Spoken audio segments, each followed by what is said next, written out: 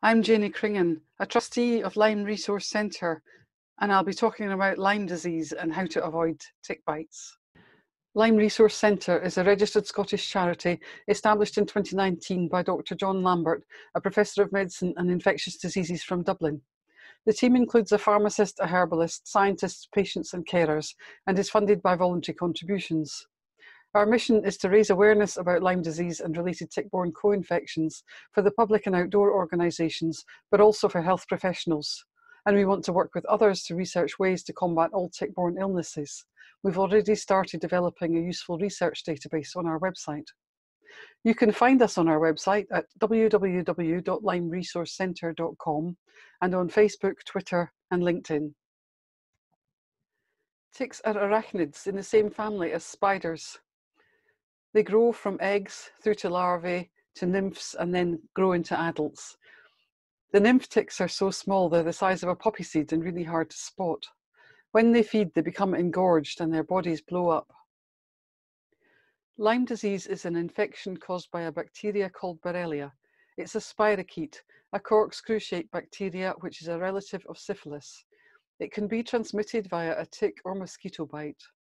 Early symptoms include an expanding rash, flu-like symptoms, fatigue, nausea, headaches, and muscle and joint pain. If left untreated, then late symptoms develop. These can be very varied, very severe, and very debilitating. Lyme disease is often called the new great imitator because it imitates different diseases in different people. Infected ticks can be found all over the UK, but they're most common in Scotland and the southwest of England. They're found in woodland and areas of long grass, but they can even be found in urban parks and gardens. You can be infected in any month, but most likely in the spring and summer. And pets can be infected as well as humans. The Big Tick and Flea project found ticks on 1 in 3 dogs. Lyme disease is most commonly transmitted through the bite of an infected tick. Ticks give a painless bite because they inject an anaesthetic before they bite you. They then feed on your blood and become engorged. Outdoors, ticks crawl onto people from the undergrowth. They don't fly, jump, or drop out of trees. Indoors, ticks arrive on pets and sometimes on mice. It's also possible to be infected at childbirth if the mother is already infected. And Borrelia has been found to survive blood bank conditions, and so there's a small chance of infection if blood is not screened. Think about protecting yourself before you go. Spray your clothes with permethrin, an insecticide that kills ticks on contact. Buy a tick repellent and a tick remover. They're available in outdoor shops, vets, or online, and keep them handy in your first aid kit, bag, or car. While you're out, use the tick repellent before you go on your walk and carry the tick removal tool. It's amazing how many people forget. It's also useful to carry your phone. It can be used as a magnifying glass for seeing small ticks. And wear light-coloured clothing because it helps you see ticks more easily. Don't expose bare skin. Wear long sleeves and long trousers tucked into your socks, and keep to well-maintained paths. Avoid walking in long grass, leaf litter, or touching foliage. And check your clothing for ticks as you go. After you get back, do a tick check and have a shower. Be careful of the back of the knees, the groin, behind the ears, the hairline, and other places where small ticks are hard to spot.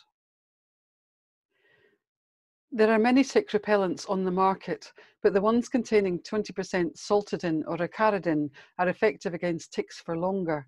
These include Autan Protection Plus, Pyramid Trek, Midge and Tick or Sensitive, and Smidge. You can find them in many outdoor shops or online. There are other repellents containing DEET, IR3535, citriodiol and citronella, which also work, but they may have to be applied more often. You should also use a tick preventative on your pet.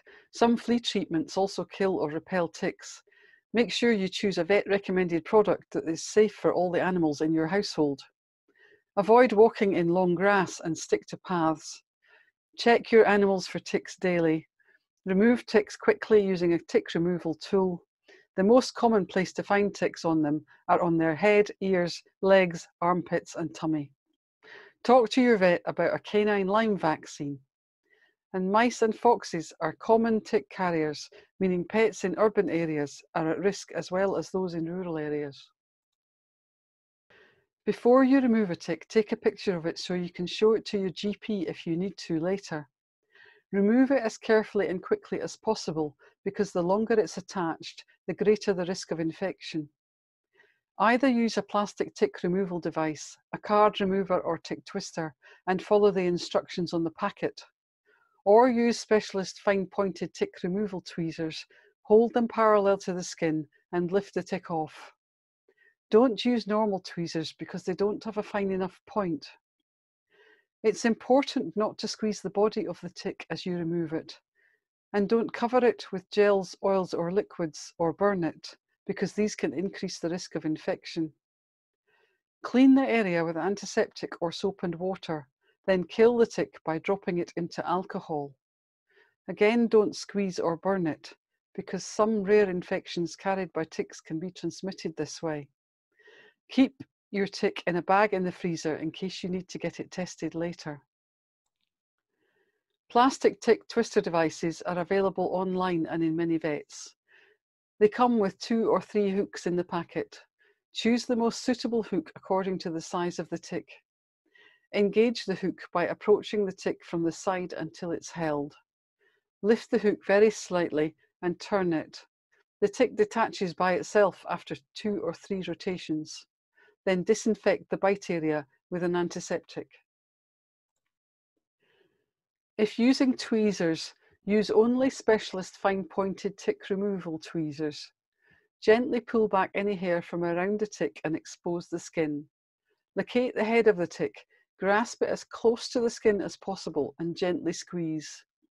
Don't grab the tick's body, as this can increase the chance of injecting the tick's saliva into the bloodstream and increase the risk of infection. Pull outwards in a straight motion until the pressure pulls out the head of the tick. Don't twist or wiggle the tick, as it may tear the head off and leave it lodged in your skin. If you've been bitten by a tick, you should watch out for symptoms.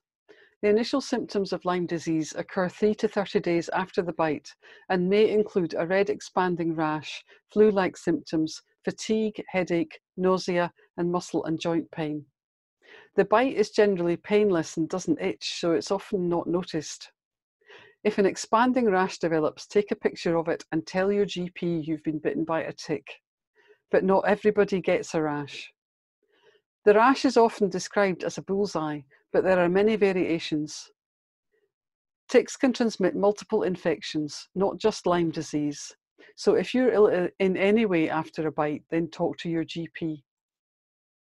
The Lyme disease rash is known as an Erythema migrans rash.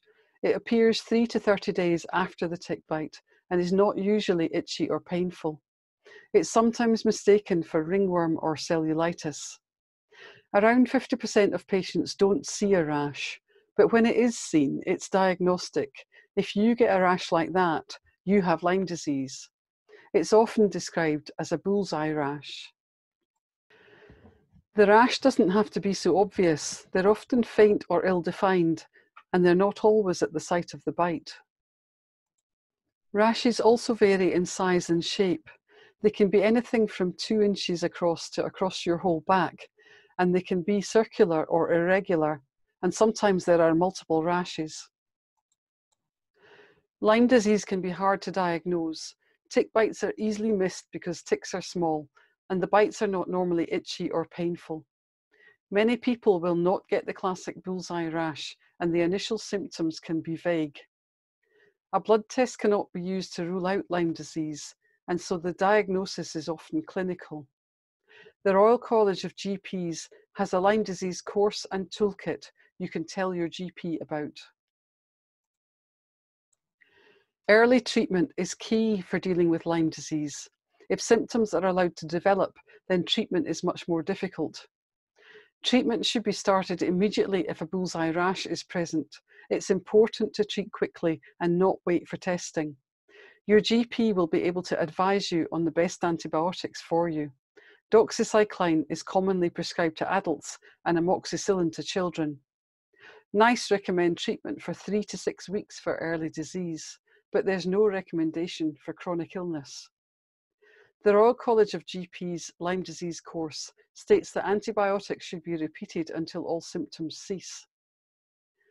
Chronic Lyme disease occurs if early treatment is missed, and even for those who are treated, 10 to 20% go on to develop chronic symptoms. Don't let ticks stop you enjoying the outdoors, but make sure you protect yourself. Prepare before you go, protect while you're out, and check for ticks when you come indoors.